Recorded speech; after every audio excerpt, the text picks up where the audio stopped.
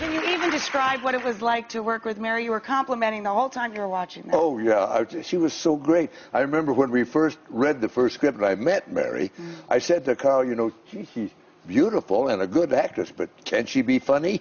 The last person ever asked that question. I mean, the first time I heard her say, "Oh, Rob," I said, "That's it, we're home." She did.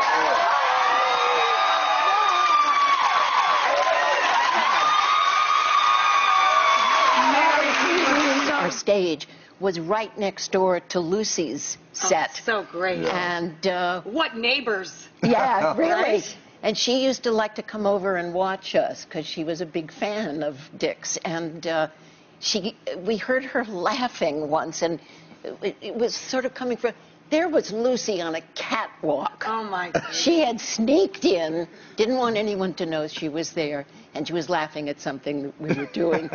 And it just cracked her up. It's a good thing she didn't fall off the catwalk. You bet. You bet. Hi, I'm Mary Tyler Moore, and I'm going to do a celebrity gripe. Here it is. I hate doing celebrity gripes because no matter what you're griping about, you're being angry. You're resentful, and people don't love you then. So this is it, my last celebrity gripe. In the book, Mary is referred to as the bionic woman. We just wanted to put together a little statistic sheet for you to that end.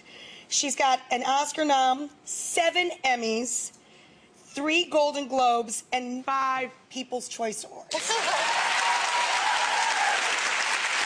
a lot of medals. Just saying. You need a whole room for that. Yeah, but what you don't say is all the failures that were around in between all those hits and good things. And that's what I try to say in the book, too. Not only to diabetics, but to anybody grappling with life and how to expand. You got to not be so tough on yourself. You got to let yourself make a few mistakes and just keep going, one foot in front of the other.